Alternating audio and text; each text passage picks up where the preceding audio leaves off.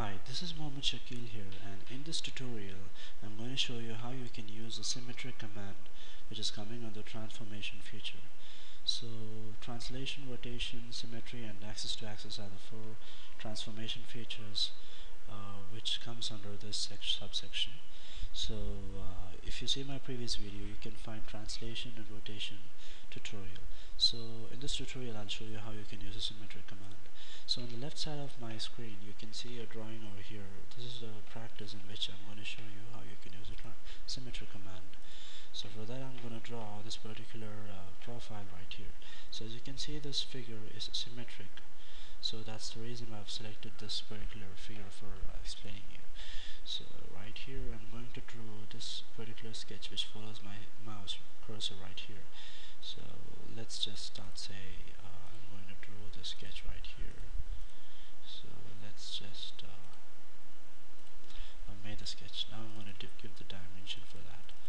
So the dimension goes like it's 60 right here, and it's 20 right here, and just pull this outside. And as you know, this is 5, and this is 25. This is 45. This is 20. So this is 25, and this angle right here should be 45. So that completely makes my sketch constrained because it's green right here. So come out of the sketch and do a padding of 45 right here. So I've got my part model right here. So now I'm interested in creating the symmetry of this. So how I can create the symmetry right here, select the pad, whichever you want to do the symmetry, go to the transformation feature which you can find in the insert command, and select right here, select the symmetry. So they'll be asking you whether you want to move the geometry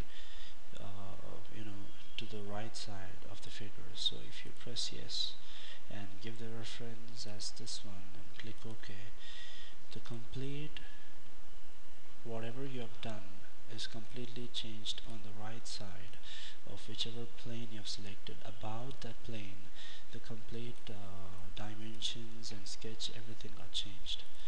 So this is how the Symmetry command works. So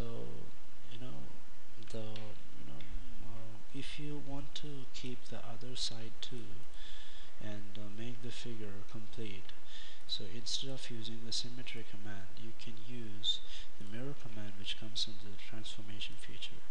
So right here you have the mirror command, and select the plane and click OK, and the figure gets completed. So the other side too comes. So this is how you can use the mirror and Symmetry command which comes in the transformation feature in the insert tab.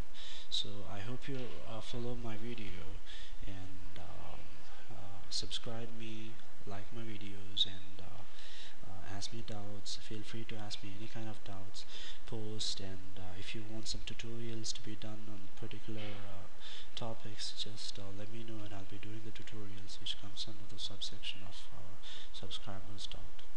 So I hope you understood my video. Thank you.